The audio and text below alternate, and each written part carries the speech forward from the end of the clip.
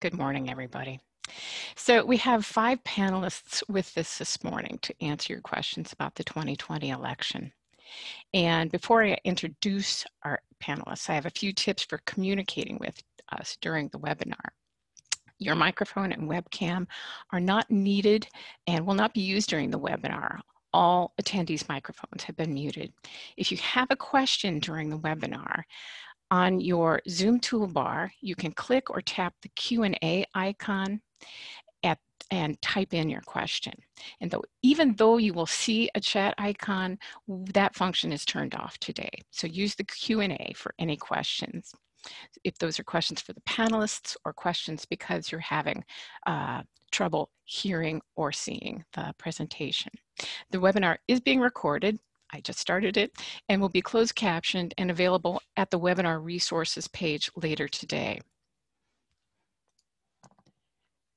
You have a couple of options for adjusting your screen. You can exit full screen if you want to see the operating system's toolbar. You can, You can also rearrange your screen. So when we're doing screen sharing, you can have the presenters' faces on the right side or at the top. That's my alarm to start the webinar. Let's see, and you can resize the shared screen. You can kind of just move it back and forth to resize it. So that's it for the housekeeping. And I will start another slide deck. Here we go. So our panelists today are Amy Peterson. She's director of the Lena Public Library and also clerk for the town of Little River. Eileen Newcomer is the voter education manager with the Wisconsin League of Women Voters. Krissy Wick is assistant director for the Madison Public Library. And Richard is with us. He is the assistant administrator of the Wisconsin Elections Commission, but Megan is not available to be with us today. So we have 4 fabulous panelists. So the agenda for the webinar today is each panelist will take a turn to share their experiences and their information. And thank you for having submitted questions when you registered, because that helped our panelists realize, okay, I can cover this question during my presentation. And following their presentations, there will be kind of a free-form time where they can answer any remaining questions, including the ones that you submitted ahead of time, plus any questions you submit during the webinar. And we can stay online through 10:30 this morning just to make sure we get all your questions answered. So our first presenter this morning is Eileen Newcomer. She is the voter education manager for the League of Women Voters of Wisconsin. And I'm going to, I have her slide deck incorporated into mine. So if you want to unmute Eileen and let me know when I should advance a slide, that would be cool. I will do so. Thank you so much, Joy, for the welcome to speaking with everybody. I'm really happy to be here and be part of the panel. As Joy said, I am Eileen Newcomer, and I'm the voter education manager for the League of Women Voters of Wisconsin. My role in today's training will be to give a quick overview of the voting process to help ground us all in the same information during today's webinar. But first, I wanted to give a little bit more information about the League of Women Voters. We're a nonpartisan, nonprofit organization of women and men committed to making voting free, fair, and accessible to all. Our mission is to empower voters and defend democracy. We know democracy is better when more people are involved and when our representatives reflect and are responsive to the communities they serve. We're staunchly nonpartisan, meaning we don't support or oppose a candidate or party. And as you can see on the map, we have 20 local leagues around the state, and they would be great partners for you as you make plans to engage voters in the future. Next slide, please. The November 3rd election is going to be here sooner than we think. And in addition to voting for president and vice president, voters will choose representatives to Congress, state senators, state assembly representatives, and make choices on local candidates and referendums as well. Here in Wisconsin, we have 3 ways to vote: absentee, by mail, in-person absentee, otherwise known as early voting. And I just want to make a note that hours and location vary from municipality to municipality. So that's something you have to do a little bit of digging to find for your community. And then on election day, polls are open from 7 a.m. until 8 p.m. And one thing that you can share with folks is that if you're in line to vote at 8 p.m., you can stay in line and you still get to vote. Not everyone knows that. Sometimes people think that once 8 p.m. hits, then the line disperses, but everyone who's in line gets to vote. Next slide, please. Wanted to give a little bit more information about voting absentee. Due to coronavirus, absentee voting has become an increasingly popular way to vote this year. In Wisconsin, there are no excuses needed to vote absentee. So any registered voter can request an absentee ballot. Voting as absentee is easy and convenient for many voters, but it's really important that voters follow all the instructions to ensure their vote is counted. Absentee voters need to have a witness sign and put their address on their return envelope. And witnesses can be any US adult citizen. We've heard from many voters who had difficulty finding a witness during the April election. And so this might be a service that your library would like to provide to help people who don't have a witness otherwise. Absentee ballots must be delivered no later than 8 p.m. on election day. And the Postal Service recommends voters mail back their absentee ballots at least 1 week before election day, if not sooner, to ensure it arrives in time. Next slide, please. I do want to go over voter eligibility because I want to acknowledge that not everyone is eligible to vote in Wisconsin, whether because of their citizenship status, age, felony status, or because of a guardianship decision. So you're eligible to vote in Wisconsin if you are a US citizen, if you will be at least 18 years old or older on election day, if you've resided in Wisconsin for 28 days prior to the election. And I do want to note that this has been a recent change, so this might be new information for some folks. You're also eligible to vote if you're not currently serving a sentence, including incarceration, parole, probation, or extended supervision for a felony conviction. This is known as being off paper. And so this is another important thing to know that not everyone is aware of, is that here in Wisconsin, once somebody has been convicted of a felony, once they've completed their sentence, their right to vote is restored to them. And that can be helpful information for people to have. And then finally, you need to not have been determined by a court to be ineligible to vote. This comes up most often during guardianship decisions, but I want to make sure everyone is aware of that as well. Next slide, please.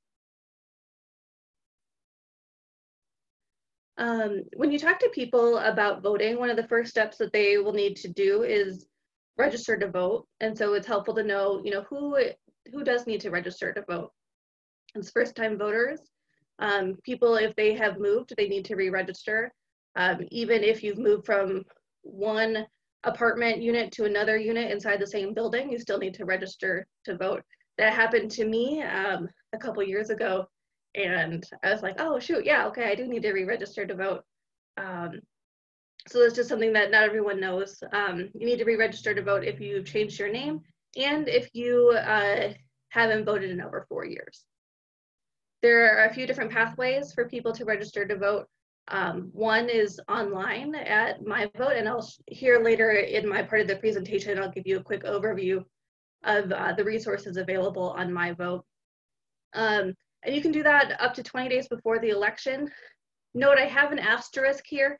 This has had some contention within the courts leading up to the November election, and so we'll see if it fluctuates a little bit, but as of today, the deadline is 20 days before the election. Voters can also register by mail to by sending it to their municipal clerk, in person at their municipal clerk's office, and at their polling place on election day. I really do want to highlight the fact that in Wisconsin, we have same-day voter registration, so voters can register and vote all on election day, and it's a really important safeguard to make sure that every voter is able to cast their ballot. Next slide, please. So voters are going to register to vote. They need to provide a proof of residence document. It needs to include their name and current address, and can be either paper or electronic. On the slide here, I have an image of some of the common examples of proof of residence document, including a driver's license or state ID card, utility bill, a paycheck, different things like that. It's not an exhaustive list, but it's meant to kind of give you an idea of some of the different options that you can help people think through that will serve as a proof of residence document for them. Next slide, please. And then here in Wisconsin, we do have a photo ID law, so voters do need to provide a photo ID, whether they're going to vote in person, or if they are going to request an absentee ballot, they need to provide a copy of their photo ID when making their request. There are a few exceptions to this. For example, if voters are indefinitely confined, meaning they're going to have difficulty making it to the polls due to age, illness, or infirmity or disability, those voters can certify that they're indefinitely confined and not provide a photo ID. But for the vast majority of voters, they do need to provide a photo ID. This is the list of options. Most common ones that people use are driver's licenses and passports, but it is also important to note that many student IDs also work as well, although not every college or university ID is compliant. And then finally, I do want to highlight that current address is not required on photo ID. So some people think that if their photo ID has an address from a previous residence, they can't use it to vote. That's not true. People can use their photo ID to vote even if the address is not current on it. Next slide, please. I like to share this image. I think it's a really great image that was put together by the Wisconsin Elections Commission that describes the difference between proof of residence and photo ID. People often get these two things confused, and I think this really clearly lays out the differences between the two. Proof of residence is used when you're going to register to vote. Some common documents are utility bill, driver's license or ID, pay stub, bank statement, credit card statement, things like that. And it serves to show the voter's name and current address, and shows, where they reside and proves that they reside in the state. Photo ID is what people use after they're registered to get their ballot. People can use a driver's license, passport, veteran's ID, military ID. There are a number of other options, as we just saw in the previous slide. And like I said, it does not need to include a current address. And so your photo ID shows who you are, and that you match the image on your ID. Next slide, please. So as promised, I just wanted to give a quick overview of my vote. It is kind of weird being the person to talk about it with Richard here on the call, but I'm sure he has other things that he will be discussing later. So this is the state's voter information tool. It's myvote.wi.gov.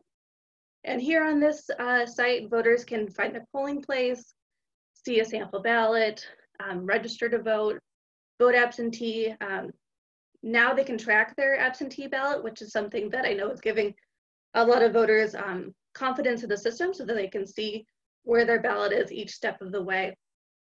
And I really encourage anyone who wants to get more involved in helping voters and increasing people turning out to vote to really get familiar with this website.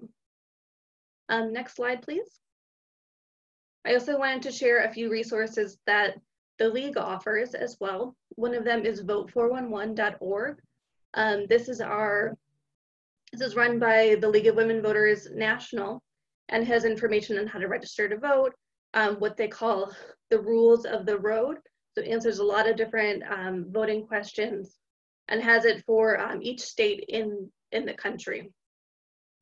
Also, particularly of note, this is where we provide our unbiased candidate information, and so a lot of people don't vote because they don't know who to vote for. We're not here to tell people who they should vote for, but do want to provide a resource where they can do their own research and make their own decision. So this could be a resource that you point people to if they're looking for that kind of information. And I'm really happy to say that Vote for Women 1 is now finally fully accessible in English and in Spanish.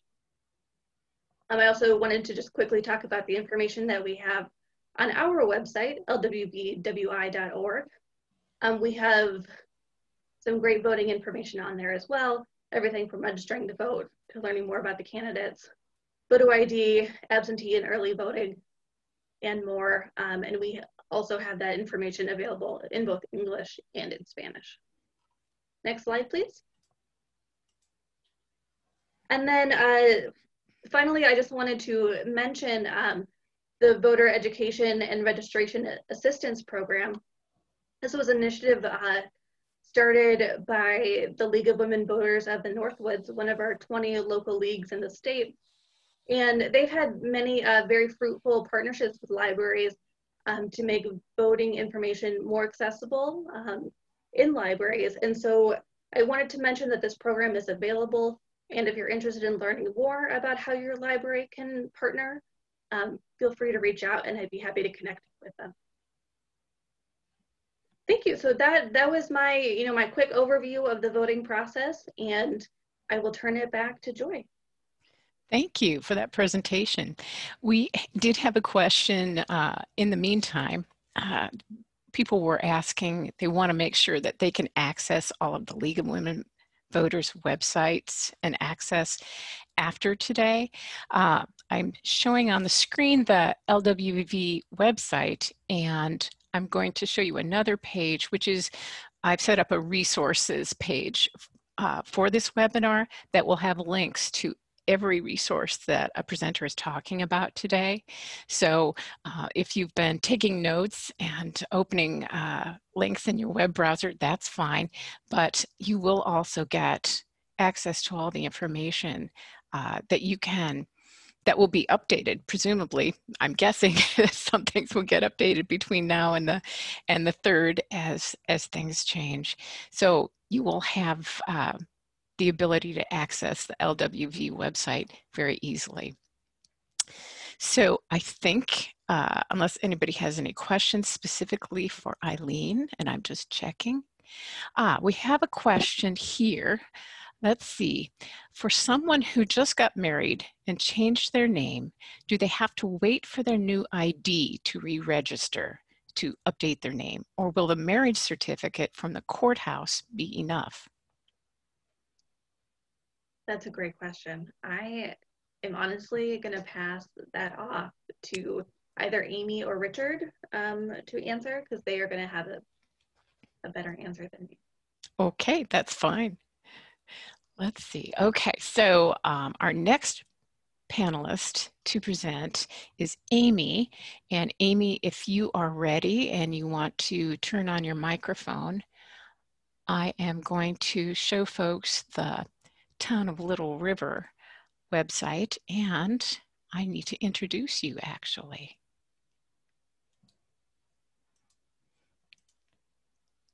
There we go. Amy Peterson is the director of the Lena Public Library, and she is also clerk for the Town of Little River. So she's pretty busy this time of year, as you might expect. I am going to switch to showing her community's website. So Amy, are you ready to go? I think I'm ready. Good morning, everyone. I'm glad our Town of Little River website is up to date because everybody gets to see it now. So I'm at the Lena Library, which is part of the Nicolet Federated Library System. We are about directly north of Green Bay, about a good 40 miles or so. So if you're wondering where we are in the state, and actually the exit you take for Lena, if you go left, you go into Lena and go to the library. If you go right, you'll go towards the Town of Little River. So I'm serving in the municipality that I not only live in, but drive through every day to get to work. So my task was to share with everyone how being the director at a small rural library and a clerk at a smaller municipality are the same. So for library directors of small libraries, we do it all. We work the circ and the reference desk because at small libraries, that's all the same desk. We are tech support, we are cataloging, we are children's and teens librarians, we are the groundskeeper, the light bulb changer, which I need to fire myself because we're a little behind here with that, do payroll and budgets, clean the bathrooms, and of course respond to anything that's not right in the bathrooms. And that's just, usually a Monday. My library office doesn't have a door, just a little alcove off of the front desk, so that I share that desk and office area with programming supplies, the hold shelf, the DVD cleaner, new books that are waiting to be entered, and of course the Friends of the Library candy bars backstock, which is never a good thing, especially during a pandemic and voting season. Similar clerks from smaller municipalities also wear many hats besides voting. We also do budgets, which is similar to libraries, roads, property taxes, land use, zoning, building issues, reports to the state, garbage and recycling. We have maintained tractors, plow trucks, fire departments, and apply for grants, just like libraries do. So my clerk's office does have a door, but as you can see from the picture on the screen, the top building, I guess, with the little steeple on top, it's actually an over 100-year-old old schoolhouse is our town hall. So there's lots of building maintenance. It's very nostalgic or rustic or whatever the cool word is to say that it's very, very old. So that's that. That one does have a door, but if the picture was a little bit bigger, you could see there's usually cows outside my window, and on quiet days when the county road in front isn't too busy, I can hear the cows from that office. The big difference for rural clerks compared to bigger municipalities is that we're all part-time employees. We're elected officials, but most of us are part-time employees, and I would want to say maybe not 100% of us, but a majority of us, the part-time clerk job isn't our main job. It's the job that we do on the side for a little extra money or because it's something that we're interested in. So with election season, it becomes another full-time job. So that's why clerks are doing things at different times of night and meeting people at different times because we don't have typical office hours because we're not there. We're usually at our other jobs. And we don't have an extra staff to help when there's a big election. We can hire people on, but sometimes you have to train them, and that might take even more work than just doing it during yourself. And also there's more steps to that with training people, and during a pandemic, that's also a little harder to try to get people into work or to train them to do things. Just like bigger projects around your library, there's a lot to get ready for each election. You have to get workers, you have to get them trained, you have to test your equipment, make sure you have all the supplies and that they're in place. And years where there are 4 elections, which is the year we're in now, we pretty much do not ever stop working on elections. As soon as one is done, we're already planning, ordering supplies, getting ready for the next election. So the presidential election years are high stakes enough for things, but in 2020, that really put it over the top for clerks. We already knew late last year this was going to be a busy year, but this really put it over the top with all the extra things we've had to do. And to put like some numbers in perspective, my first few elections in the town of Little River, I had 5 absentee ballot requests, like 5, that's it. 1 indefinitely confined for people that just might have been out of town or had a doctor's appointment and they couldn't, whatever, that day that they couldn't be at the polls. So this year I'm seeing numbers in similar to clerks around here. We're seeing numbers of 180, 200 absentee ballots for just elections that weren't like that in past years. I think the best thing about clerks and librarians of all sizes is that we're good at sharing information and materials. In April, when we had that huge surge of absentee voters, all of a sudden there was a lot of sharing absentee envelopes, sharing sanitizing supplies, even sharing workers to make sure that everybody had new workers. A lot of us went from having typical election workers are people that are retired, can work all day on a Tuesday. We went from having crews that didn't want to work anymore because they were in a high risk category. So my crew that worked in April had never worked an election before. So that was a different, not only training them and getting them ready, but not having anybody that had any experience with that. So in Oconto County, where my library is located, there are 29 municipalities and there's 6 libraries in our county. None of our libraries accept absentee ballot returns, mainly because we serve so many municipalities. And another reason a lot of us are located, one of them is within, but are close to the village hall. We're there to have a drop-off spot for those. So don't think because other libraries are necessarily a drop-off spot for ballots it's not something all libraries have to do. You have to look at, just like you do with everything else, look at it and decide if that's gonna work for your library. It's not going to work for everybody. So that's one of the reasons we don't do it. One of the things I do with my staff is the website that was just mentioned, the My Vote website. I want to make sure that they're very familiar with that. We even use it throughout the year to make sure when people sign up for a library card, they're signing up in the right municipality, because most people come in and they say, oh, I live in Lena. Okay, well, you could also live in 6 different townships when you have a Lena, Wisconsin address. So we use it throughout the year to kind of just get them familiar with looking up somebody's address, seeing where they live. Because usually if you respond with, well, where do you pay your taxes? They still don't know. Oh, I send a check in. I don't know where it goes. So if your staff can get really familiar with that, that would be a great thing to do. So that would be one of my top 2 suggestions for librarians and their staffs right now, is to make sure you're familiar with that website. The other one is to become friends with the clerks in your area. And they need some grace right now. Just give them a little bit of time, or a little bit of, maybe even tell them a joke once in a while. But if someone comes in, the same you would do if somebody comes in and says, well, the other library didn't do this the way I liked it. The same you would do with that, of saying, well, maybe you caught them on an off day, or this is the way it should have been done, or let's look into that. Maybe there's an answer. The same thing with clerks. If somebody comes in and says, this is not going right, or I don't know where my ballot is, or something like that, try to get the factual information and say, well, that doesn't seem quite right. Let's see, or let's get you in contact with the right person, because 99.99% of people are trying to do the right thing. They just need a little extra time and a little extra grace and a deep breath right now to figure everything out. So that would be my top 2 things, is make sure your staff knows that website, and 2, they know who the clerks are to contact, and that they've kind of got their back, that they'll say, oh, that doesn't sound right. She's usually pretty quick about stuff. Let's give her a call and see what's going on, because we usually can answer the question or know what's going on. The other thing I'm supposed to share with everyone is a lot of the questions concerning that were submitted were about absentee voter and the steps that we go through when somebody requests an absentee ballot. So I wrote out, if someone contacts me for an absentee ballot, it's 12 steps that I have to go through to get them the ballot. So if you want to know the behind the scenes, it's almost like cataloging a book. Like everybody thinks you just come it in and you put a sticker on the back and that's it. There's a lot more steps involved. So usually with voters, there's usually a phone call or an email, and they ask how to vote absentee, and there's a direction. So there's a pre-step almost that people call and I say, well, this is what you have to do. I can send you a form. You can go on this website. What do you want to do? So there's always, sometimes there is a phone call if people can't figure that part out on their own. I receive an application via email, mail, or sometimes people drop it off in person. So nobody gets a ballot in the state of Wisconsin. The fancy name that they use is that they solicited it. Basically, they asked for it. So nobody gets a ballot. We're not sending ballots to dead people or to anything like that. They have to ask for it. So nobody's just getting a ballot sent to them for no reason.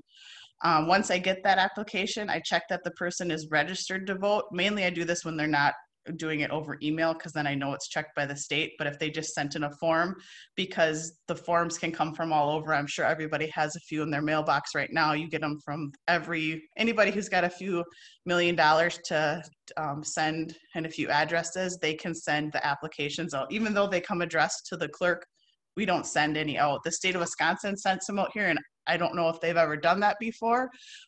So that was a legit one this year, but also there's ones we'll check your mailbox. You probably got 8 sitting in there. That I also check when those come in. I check if they're on the ineligible voter list. I check my absentee log to make sure I haven't sent them a ballot already, because with people getting applications from all kinds of organizations, sometimes they requested in April for the ballots to be sent to them for the entire year, but all of a sudden somebody sends them an application, so they think they have to fill it out again, so they almost reapply. So that I have to check that. I check that everything is correct on their form, and that their ID is correct, and also that it's legible. So sometimes people take a picture of the ID and they email it to you, and You can't read it, so you have to ask them for another one. So they have to get in contact with them. That can take a few minutes, it can take a day, or I have a few sitting on my desk that I'm still waiting for them to get back to me.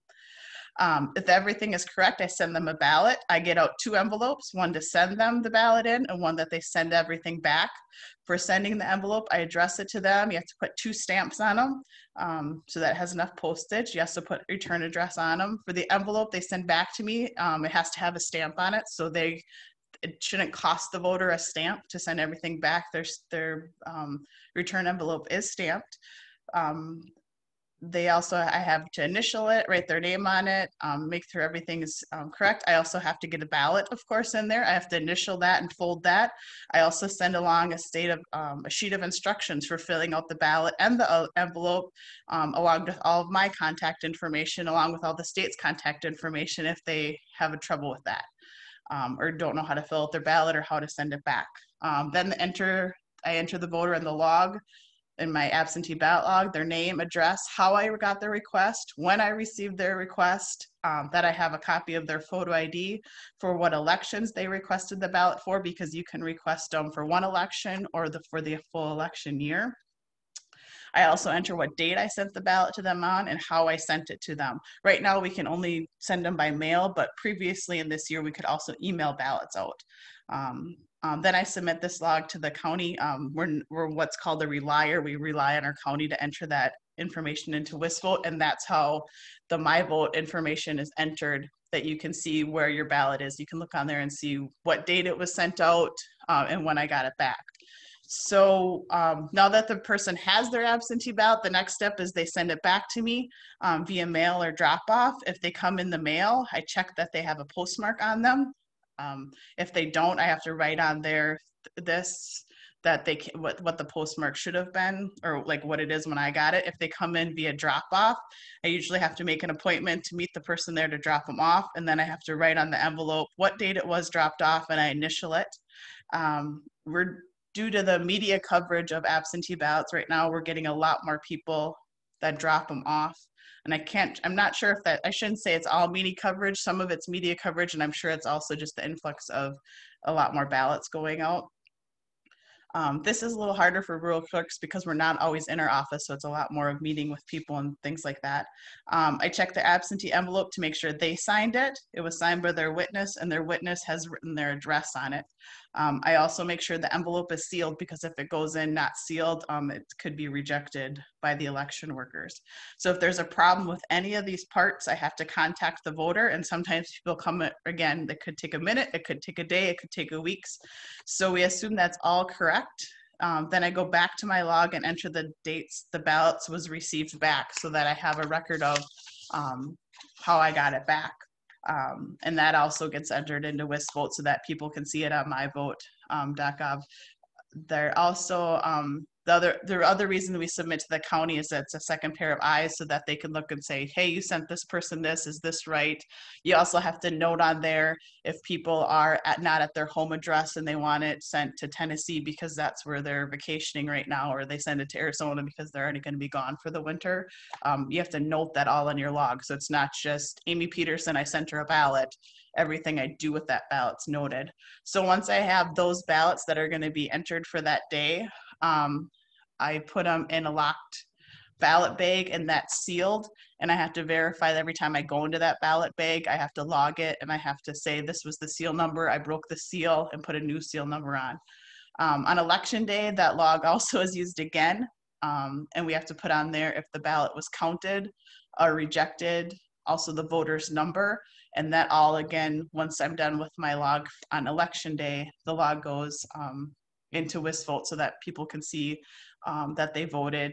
And if you go, you can even go look up yourself on the MyVote website and see, on this date you voted, in the village of Lena or wherever you lived at that time. It'll tell you where you voted. Absentee ballots are necessary. I know one of the questions was, do clerks hate absentee ballots? Absolutely not. Our job is to make sure anybody who wants to vote gets to vote.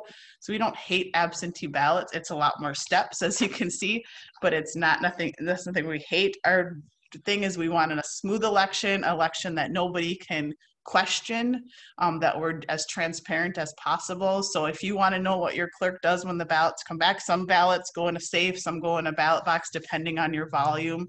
Ours go in a bag and they get sealed.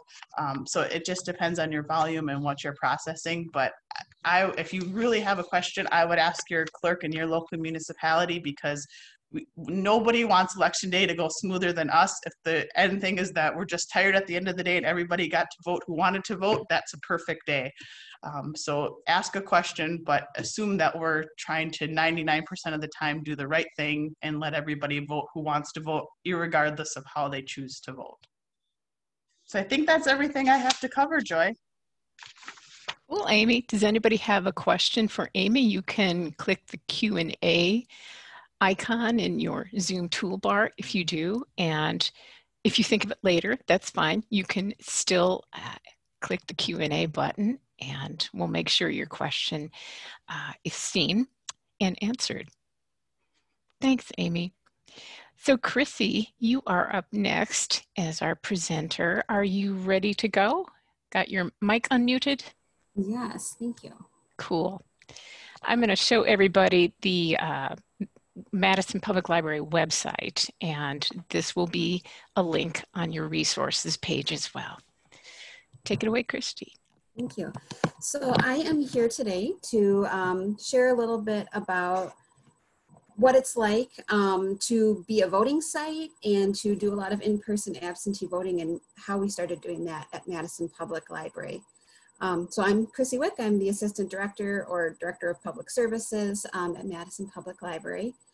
And in 2016, in early September, I got a text fairly late in the evening from our director who said, we're at the Common Council meeting, the city clerk and I are talking. What do you think about making libraries more active in voting? Do you think we can pull this off and do voting in libraries?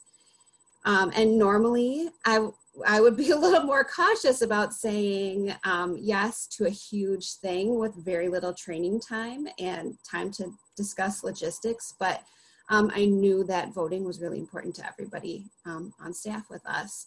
And so I said, yes, I think we can figure this out. And so the Madison Common Council passed an ordinance that made all city offices a place where people could register to vote, and where it could be a location for absentee voting. And so there were several locations across the city, all Madison Public Library locations, and then certain offices. I think there was one like with the water utility, generally places that had staff in their offices during normal office hours, but were located far enough away from downtown that it couldn't just be taken on by the clerk's office. So we happened to have an all staff day just a week after this decision was made. And so Mary Beth Witzel-Beal, who is our wonderful city clerk, came and trained as many staff as she could. And then the rest of us went out and trained other staff. It was a lot of train the trainer kinds of work. So that I want to say we started with the absentee voting at the end of September. I think back then we had a longer amount of time that we were able to do the in-person absentee voting. And so this was the single most well-received change in services I've ever seen in our library system. And I've been there 15 years now. Staff really, it was a lot of extra work that we were asking people to do, but they really embraced it. They really felt that it was rewarding. They really believed in making voting more accessible, because our libraries were open till 9 o'clock in the evening, and we were open on Saturdays and some on Sundays. And the stories that we got from people were amazing. A lot of people saying, I haven't been able to vote in 20 years because I have a health condition that makes voting on election day not always possible for me. Or some people had literacy issues, and they felt more comfortable having library staff read the ballot to them. And some just felt libraries were more, they felt more comfortable with the physical accessibility of a library I think they felt pressure, like waiting in a line on election day if they needed help, especially those that were in wheelchairs. And so we heard from those folks too, that they really appreciated the extra access for voting. That being said, turnout was insane. So it was a presidential election. I would not recommend that being your first go around if your library is going to take on voting. And our library locations were the busiest voting locations in the city, even more so than the city clerk's office.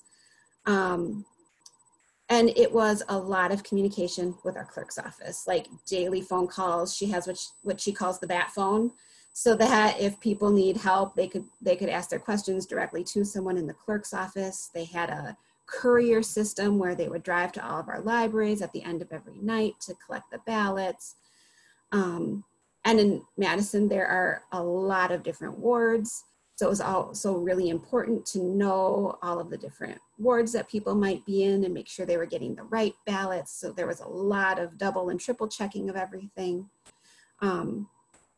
After that election, we had a lot of conversation with the clerk's office, and we determined that really we were going to need extra help. And so now the clerk's office provides their staff, and they work out of our libraries to take on the voting during election seasons. 4 years later, we're still the busiest absentee voting sites, and we have worked a lot with the clerk's office to adapt to COVID. So when everything happened for the April election, we had just shut down in March. We have 284 staff. We sent about 110 to the clerk's office to help process the absentee ballots. We had a lot of our staff work on election day. We still do have a lot of staff that we, try to work ahead to make sure that we have adequate staffing in our buildings, but that we can also provide some staff to be election officials. We are now, as you can see from our website, helping with in-person absentee voting. So it happens at our library locations, but they're doing curbside voting. So it's tables set up outside of our locations, and we're kind of just storing a lot of materials for the election officials. Some of our sites are voting sites for election day. And right now, due to COVID, we've just said we're going to close those libraries on election day because otherwise we'll have too many people in the building. We've also really learned, I think the key thing in all of this is being flexible and being responsive. Everything changes constantly, and I think that Eileen and Amy kind of alluded to this too, that an answer you might give at noon one day is different by 5 o'clock that same day. And so we might have a plan worked out with the clerk's office that they're going to do absentee voting on these days at these times, and then all of a sudden it turns out that a ruling has come down and now those dates don't work, or we can do more dates or fewer dates. So we just really try to be as flexible as possible. We try to be as transparent with staff as possible. And we also try to remind our staff that we're dealing with election officials whose jobs are also changing, just like ours are, day to day. So while we might think that they're expecting to do the job only curbside, some will show up and say, well, I thought it was going to be like a normal election. And then we have to, do a lot of communication with the clerk's office about, well, what do you expect? What the election official expects something different. And so there's a lot of connecting people, connecting staff with different resources, and then just answering questions from the public. And we've had a lot of people still calling and just being really excited that they can still vote. We had someone call the clerk's office in April, and he said, so you're telling me that I can vote at the Meadow Ridge Library? And she said, yes, we've got locations all over the city. And he said, that Meadow Ridge serves a mostly Black community, right? And we were like, yeah, we know that. And he said, so you're telling me you want me to vote? And was emotional and just like felt so seen. And so it's stories like that that really help reaffirm all of the work that we're doing, and just that we really are making a difference for people in making voting accessible. So I think that that is, oh, one other thing I just wanted to add into was that our clerk's office has been doing some equity analyses on voting in Madison. And so when we started in 2016, it was just kind of we do the same thing at all of our locations. And now they've really been looking at voter turnout and how it's different within different neighborhoods in Madison. And they're really putting an emphasis on making voting more accessible in the neighborhoods that have lower voter turnout, in neighborhoods that are, in Madison, we have what are called neighborhood resource teams. So neighborhoods that have been identified as the city as needing more resources. We're really working to do more with those neighborhoods. We've also added voter registration and in-person absentee voting to our Dream Bus sites, which the Dream Bus goes specifically to those neighborhoods that have been identified by the city. So we really are trying to make voting more equitable and using the tools that our city racial equity team has been building to make that happen. So that is all I had to say. We've got a lot of information on our website about what Madison is doing. But again, that would be different depending on your relationship with the clerk's office and what your municipality decides can and can't happen within library spaces. Wow, thank you, Krissy. That was amazing, all the things that you're doing at your public library. So glad to have heard and seen everything that you're doing. And this website will be available as a link from the resources page that you will get after the webinar. And I forgot to actually introduce you. I'm sorry, Krissy, I'm glad you did. And so our next presenter, we had originally hoped that Megan would join us this morning as well, but she is not available. Richard is going to be joining us, Richard Rydecki, who is the Assistant Administrator of the Wisconsin Elections Commission. Richard, do you have your mic unmuted, and are you ready to go? I'm ready. I can't wait. Okay, cool.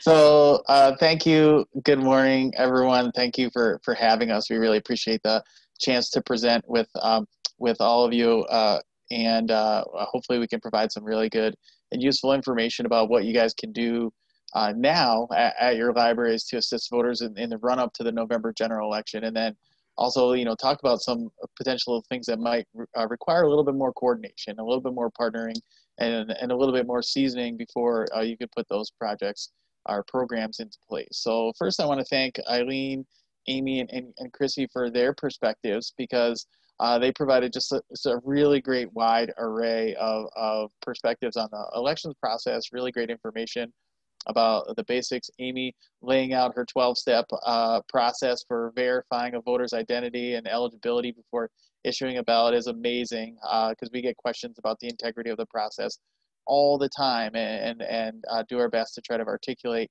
how many safeguards and checks there are, how many hands there are in the process, so that and how many eyeballs are on folks' information to make sure that everything that the process has integrity. And Krissy to walk us through everything that the city of Madison is doing to partner with their library branches is amazing. And I think not everyone's going to be able to get to that standard, and we understand that. But I think the goal here is to figure out what you guys can do, what's reasonable, what can you implement under current circumstances with current staffing and budget constraints. And I will say that as a City of Madison resident, I have taken advantage of the opportunity to vote during the in-person absentee at numerous Madison library branches.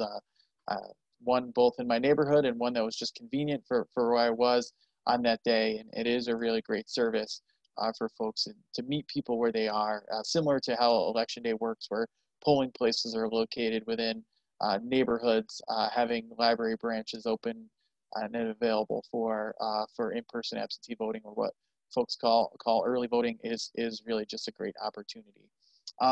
So first, I just want to kind of, I think in my role here, I think, is basically tie up some loose ends. Everyone provided some really great information, starting with Eileen talking about deadlines and qualifications. So I think, just to, and then talking about the My Vote Wisconsin website. So, we've worked with a number of different library professionals over the years on what they can and can't do, and I think one of the really great roles that a librarian can play, and they're because they are a trusted source of information, is just understanding what the qualifications are for voting, what the deadlines are, and how folks can find the forms and resources they need to accomplish things like registering to vote or requesting an absentee ballot. And Eileen touched on the voter registration deadline, which is fast approaching here, the open and online voter registration. In a future state kind of set up, you can potentially do what Krissy talked about, is have your librarians serve as election registration officials who can actually assist people with registering to vote.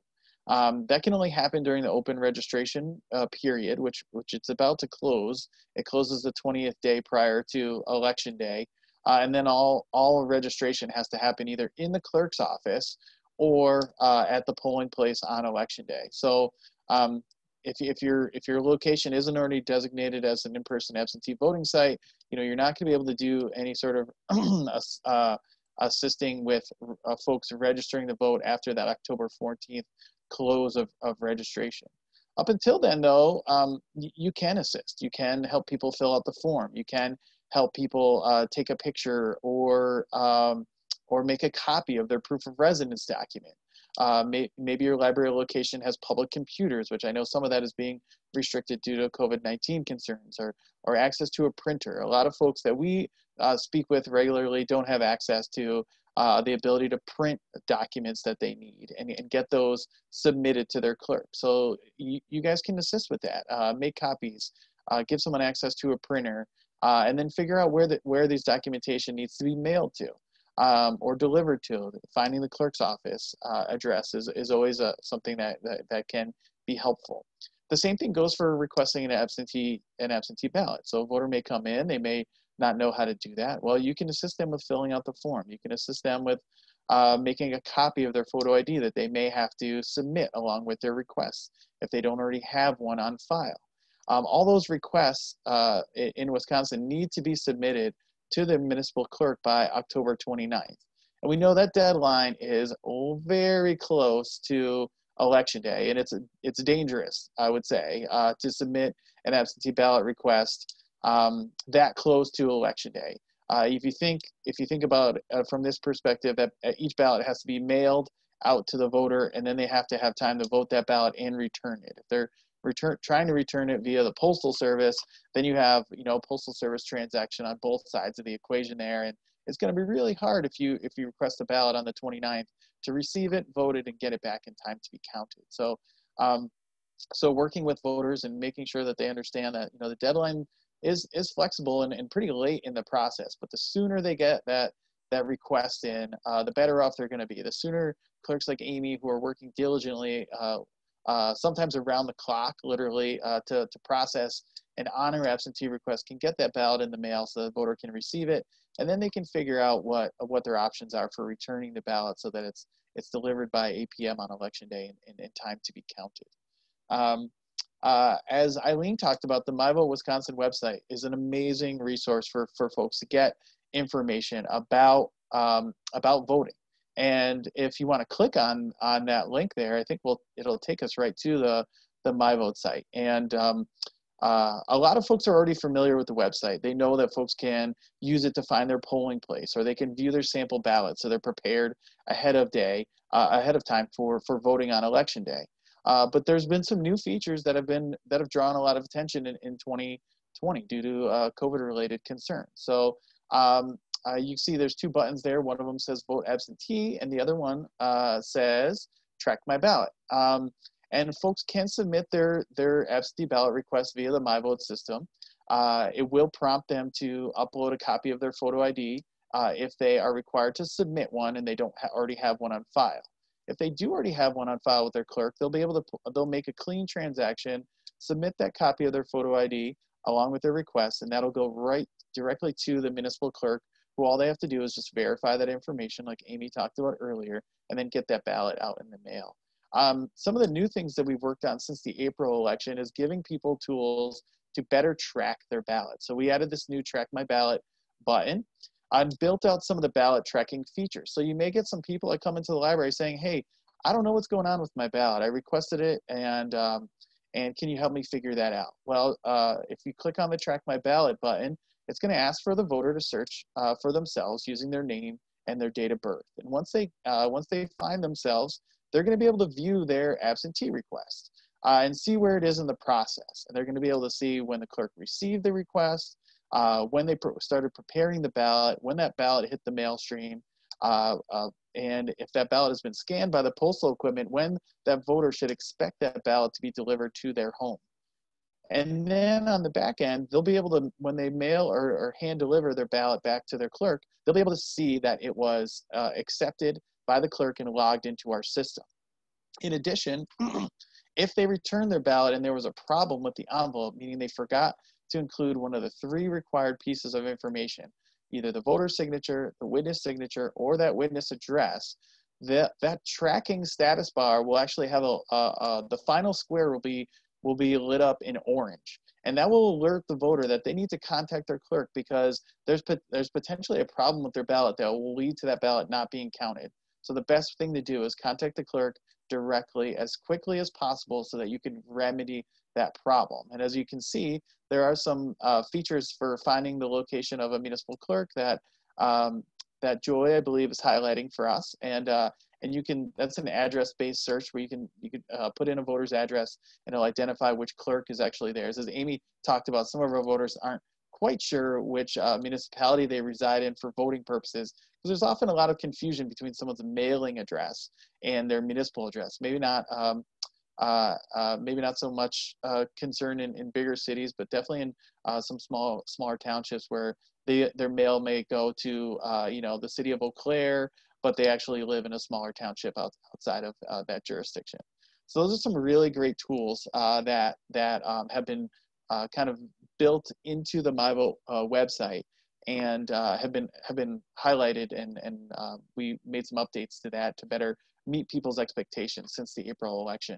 Another thing that we're doing now, and this may be of use for you guys when helping a voter find information that helps them participate, is we have now included in-person absentee or early voting information on the MyVote website, and also Dropbox location. So if a voter is wondering where they can either vote early, maybe even at one of your library branches, or where to drop a ballot, and once again, maybe even at one of your library branches. That information is searchable.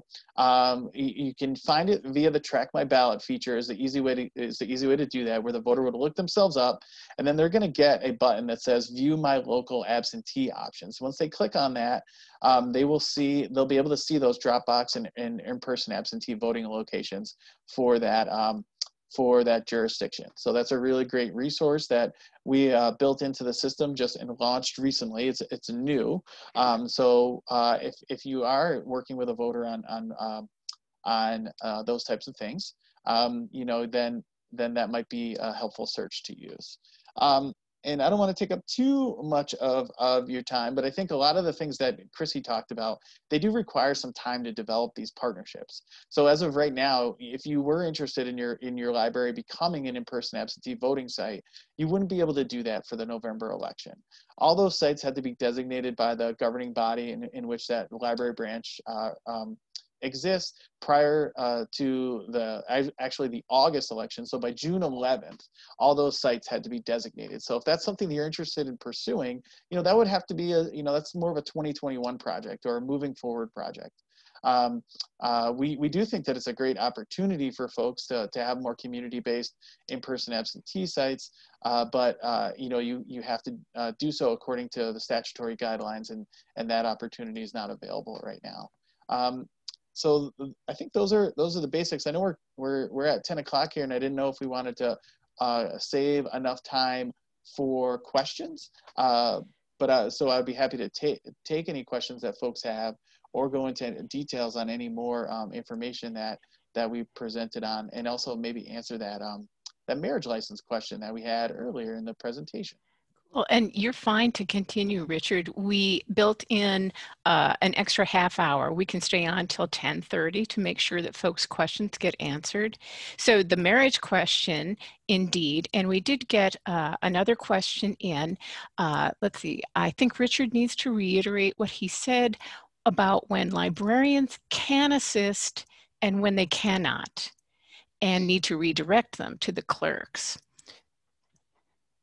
So. Sure. Okay. So I think there are some really great opportunities for folks to be able to assist, right? But in the end, the local election official is the one that has to, is the one that processes the information. So if a voter comes in and needs help with filling out a voter registration application, or getting a copy made of a proof of residence document, or a photo ID for an absentee request, by all means, you can assist with that. You can provide them with the form. You can point them to the My Vote Wisconsin website. You can walk them through the steps needed to complete that process. You can give them access to a printer. For folks that can't register online because they don't qualify to use the online voter registration system, they can still use My Vote to fill out the form. It's going to give them a legible, printable, complete form with all the required information. They're just going to have to print it and deliver it to the clerk's office. So you can help folks do that. If you're helping someone fill out one of those forms due to for reason of disability, well, then there's an assister section that you can fill out and sign, so that the clerk understands that the voter was provided assistance while filling out the form. What you can't do is, sign off on proof of residence documents and collect voter registration applications and submit them to the clerk, as you may have been able to do in the past, as there was the ability for a role in provided by state law called the special registration deputy. That role has been removed. So any applications that you're helping with, and any proof of residence documents you're helping making copies of, you can actually still help the voter by mailing those into the clerk if they need access to an envelope or a stamp or some service that you're able to provide. But you're doing so on behalf of the voter. You're not doing so as an election official. The same thing with absentee requests. If someone says, I don't have a printer, I don't have a way to make a copy of my photo ID, you can help collect that information and provide that directly to the clerk.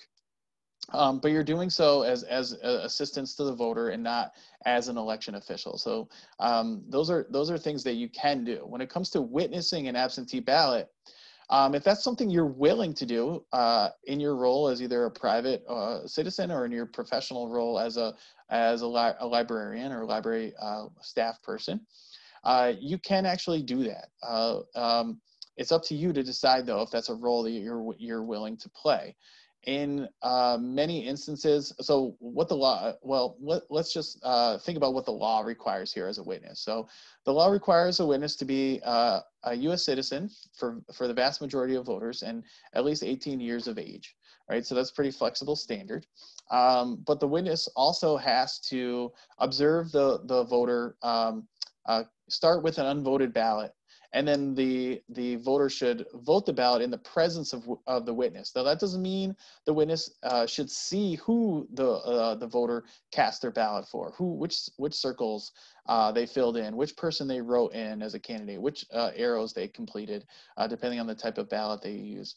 But they should be the one confirming that, hey, this person started out with a blank ballot and they were actually the one who voted that ballot and placed it in the envelope.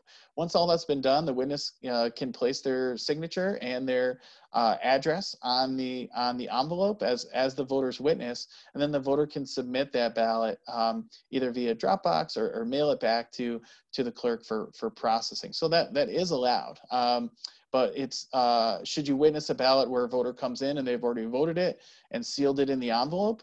I would say you should not, because you're not going to be able to meet your statutory duty in that regard and confirming that the voter started with a blank ballot in that situation.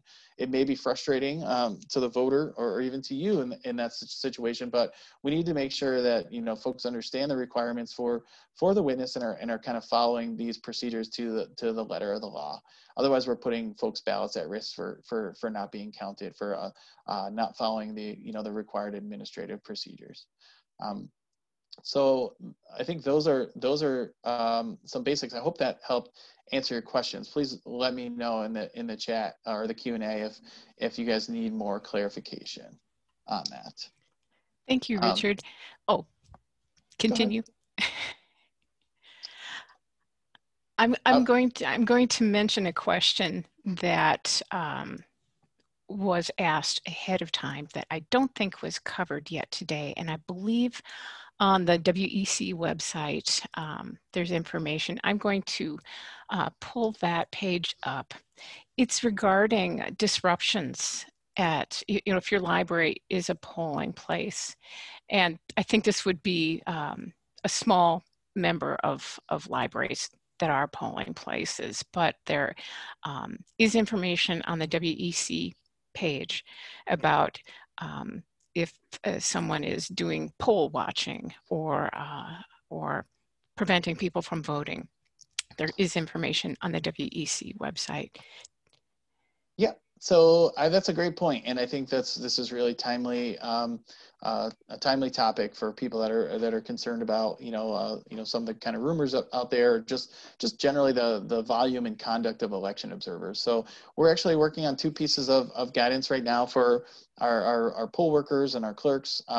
One is just an update on our observer guidance that we're going to be putting out hopefully today or tomorrow. And then we're also working on some physical security recommendations for clerks to consider working with their local law enforcement on when it comes to the potential for gatherings outside of a polling place or early voting location, or even a ballot counting location if a municipality counts their absentee ballots using what's called the central count facility.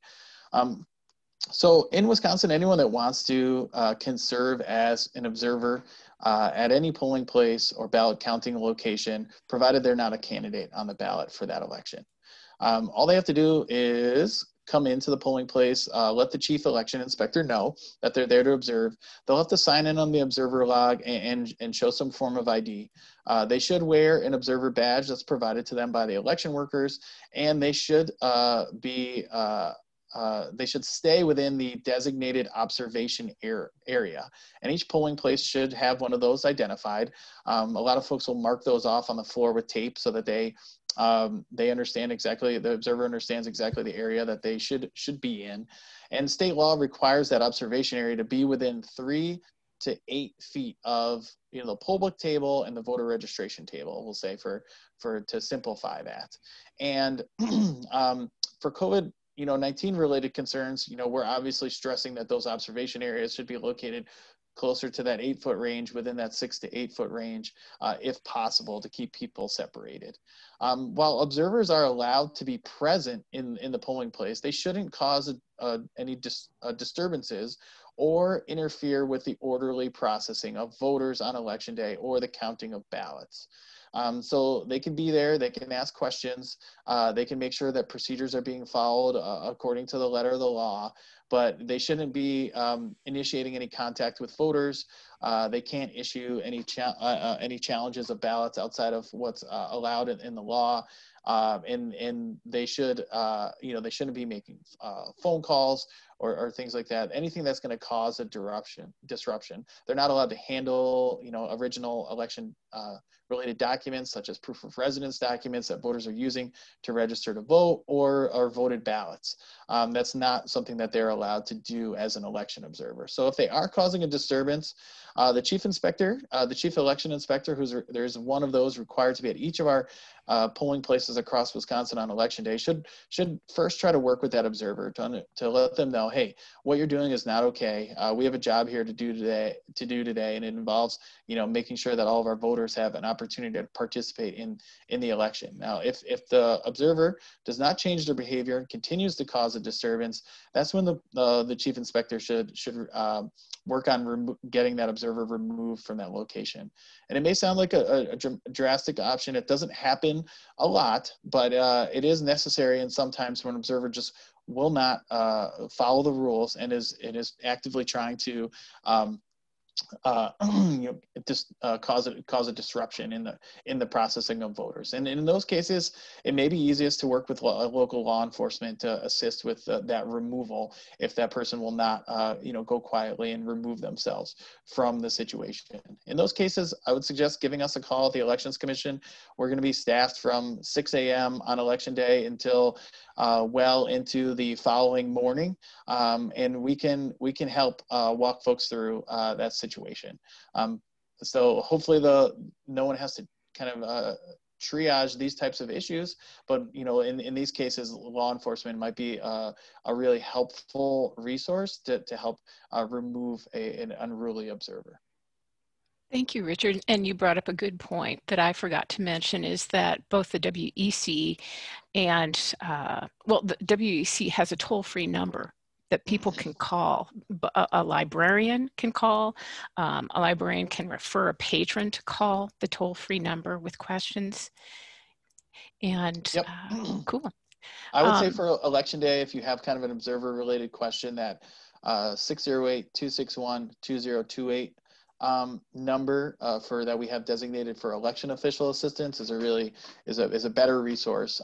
We actually are working with a call center right now to help us manage our call volume when it comes to voter related calls, and those calls are going through that 1-866 number, and you can still end up being in contact with a WEC staff person if you use that number, but it's a lot quicker and one less handoff required if you use that 2028 number and gives a call directly on that line.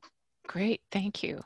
I'm going to also mention on the League of Women Voters website, there is a number to call. Let's see, that's from my vote. League of Women's, here we go. There's a voter helpline that they have set up, a nonpartisan voter helpline that you can call for help as well. And we have about 15 minutes left where we can stay on till 10:30. Any other panelists, do you want to answer any unanswered questions or have anything to add? Richard, what's the answer to the marriage license question? Because now that I don't know the answer, it's bugging me, and I'm sure somebody will bring one in. Right. So in this case, it's a little tricky for the voter, so they may have to decide what they want to do. Because if you think about it, so there's two standards that the voter's going to have to meet here. The first is they're going to have to re-register to vote, and their proof of residence document needs to list their current name and current address on it, right? So that marriage license that they get might meet that standard. I'm not quite sure if a marriage license would actually list the current address. Our county clerks, if there was anyone from that population on this call, might be able to answer that a little bit better than I can. But so they're going to need a proof of residence document that's from the approved list that lists their current name and current address. And that just gets them registered. So on top of that, they're actually going to need to provide a photo ID from their approved list, meaning a driver license or state ID card or a passport, military ID, something from the 8 or so acceptable IDs for voting purposes that the legislature has provided for in state law, and show that in order to receive a ballot. So in these cases, if it may be beneficial for someone to wait on updating their voter registration until after they get all of their documentation together and filed with the various government entities that need that information. So, because if you change your name on your voter registration and then you have a driver license or a state ID card, and your name doesn't necessarily conform your name that you're registered under to vote doesn't conform with the name on the ID, you're going to have a hard time getting a ballot. And this can be a little tricky when it comes to hyphenated names. And whenever we get questions on this, we would say that as long as the name conforms on one side or either side of the hyphen, then you're okay. So if you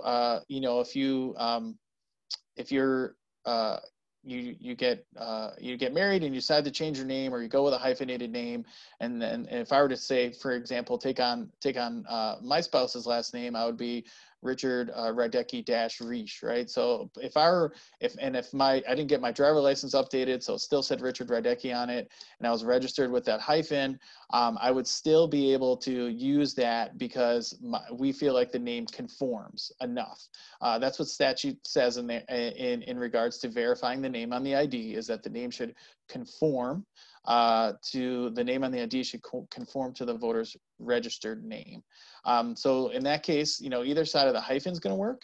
But if I changed my name to Richard Reich and my driver license said Richard Rydecki, well, then I'm out of luck because that name's not going to conform. So there may be, situations where someone wants to to delay getting their voter registration updated until they get that documentation in order, if that makes sense to everyone.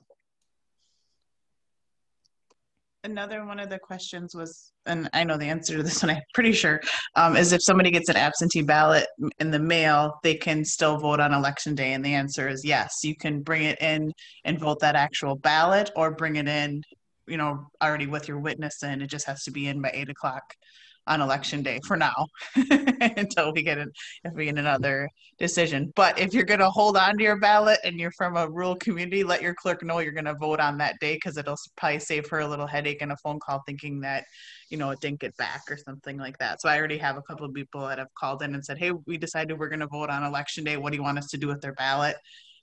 Bring it with you, because then it's one less ballot I have to account for. But you can still vote in person even if you get an absentee. Right. The key is, though, you cannot vote in person if you have returned that absentee ballot. So yes. The act of returning that ballot is what locks people into that ballot and doesn't allow for them to cast another ballot on election. And there's a little bit confusing for some folks, because people that have been working in elections for a while know that up until 10 years ago, you could actually do that. You could do what folks called beat your ballot to the polls. Meaning if you voted absentee by mail and changed your mind, you could try to show up to the polls on election day and have them pull your ballot before that absentee ballot was processed, and then you can vote a new one. You can no longer do that. Statute is very clear that if you have returned your absentee ballot, then you're not eligible to receive another ballot on election day at the polling place. That being said, if you have returned your ballot, you can actually contact your clerk and ask them to do what is called spoil your ballot. Basically, they're going to invalidate your ballot, and it'll be like you never returned that ballot, and you'll still be eligible to vote on election day. So it's a little bit complicated, but just because you've returned your ballot doesn't necessarily mean you're locked out. But after you do need to make those requests to spoil the ballot by that October 29th deadline for requesting an absentee ballot. But if you have been issued an absentee ballot and you haven't voted it and you've changed your mind, you want to vote in person, you're just like Amy said, you can just show up at the polling place on election day. The poll worker should ask you. There's going to be a notation next to your name that says you've been issued an absentee ballot, and they're going to ask you if you've returned it. And if you say no, then you should they should issue you an absentee ballot. A regular ballot at the polling place, and you can vote that. Thank you. We got a new question in from an attendee. Are there any cases or decisions pending on specific voting issues that we should be on the lookout for? So this is Wisconsin. So the answer is yes. It's always yes. There's always pending litigation going on with elections here. We recently had an appellate court decision that was issued that we've been waiting for almost 4 years. So that's how long some things take to work through the system. But I think in the forward facing, when it comes to November 3rd, there's one case out there that is really it's still in the appeals process. And if there's a decision prior to election day, would really impact how the rules that are used for conducting this election. Internally, we call this the DNC case. I don't really know. It's it's like 4 or 5 different cases that have been consolidated into one. It's essentially a federal judge, Judge Connolly, ruled a couple of weeks ago that he felt due to COVID-19 related concerns that certain deadlines should be extended. So for example, the voter registration deadline that Eileen touched on a little bit earlier should be extended 1 week until October 21st for by mail and online voter registration. He also said that absentee ballots it could be counted if they are postmarked by Election Day and returned up until November 9th. He also suspended the requirement that poll workers reside within the county in which they want to serve on Election Day. And then he also established an electronic ballot replacement opportunity, a 1-week window for voters who have requested an absentee ballot by mail. Haven't received that, they could receive a replacement ballot by fax or email. So all those changes, there's a few more kind of smaller nuts and bolts decision or changes that he ordered too as part of his decision. But that decision is currently under appeal with the 7th Circuit Court of Appeals, and that decision has been stayed. And so, which essentially in non-legal terms means the decision that Judge Connolly made, all those changes that he ordered are not in effect. What is in effect are all the rules that are still on the books in Wisconsin law, meaning, open voter registration closes the 20th day before the election. So that's October 14th. It's coming up later this week. Absentee ballots, in order to be counted, have to be received by 8 p.m. on Election Day. If you're wanting to work as a poll worker, you're going to be restricted to working as a poll worker in the county in which you reside. There's no opportunity for clerks to send out ballots electronically to any voter except for military and overseas voters. That's the only carve out in statute that currently exists for electronic ballot delivery. So that's the one big case that we're still out there monitoring. We don't necessarily know if we're going to hear an answer on that appeal prior to Election Day or not. We're hoping that if we do hear a decision on this, we hear it soon, because obviously there still is the ability for folks to appeal this decision to the U.S. Supreme Court, which prior to 2020, which sounds unlikely, but the U.S. Supreme Court did weigh in on a postmark requirement ahead of the April election on the night before, or really close to before the election, causing additional confusion. So there are some machinations that are still possible. Right now, we're working under current statutory guidelines for all of these things, because Judge Connolly's decision is on hold and we cannot implement any of the changes that he ordered.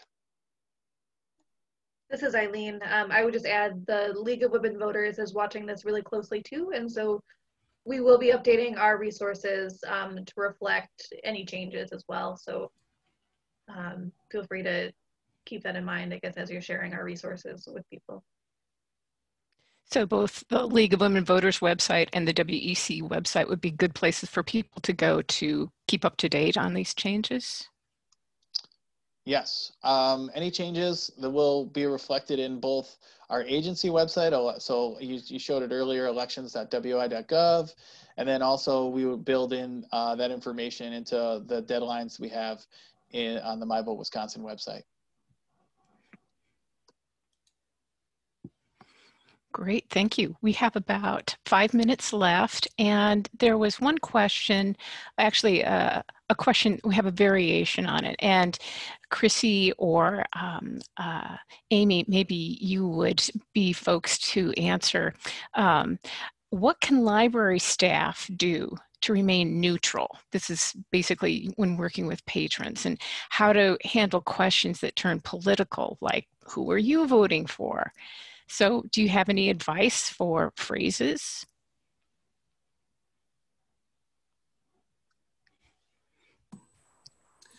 Our staff are pretty well trained to just be really upfront to say, I can't talk about that sort of thing while I'm at work. Because it's not only is it, part of being an election site, but it's also part of our city's code of conduct that we don't discuss that with patrons. Got it. Thank you. So we have a couple minutes left. Oh, and anyone else want to reply as well? Yeah, Joy, I know you didn't ask me, but sorry, Eileen. Didn't mean to leave you out. No, it's fine. But I just thought I'd share an answer because we, as a nonpartisan organization working in the voter education space, we do get that question fairly often. And, you know, we don't endorse any candidates or parties, but what we try to do is pivot to resources that people can use to make their own informed decisions. So it's like, I'm not going to tell you who to vote for, but if you're looking for information, you can go to vote411.org and learn about the candidates there, or, you know, read stuff in the newspaper, or different, you can point people to resources so they can make their own decision. Great. Vote411.org. Okay, very good. Thank you. Well, we have just a couple of minutes left. Anybody else want to give any more information while we are available? Any more questions from the attendees?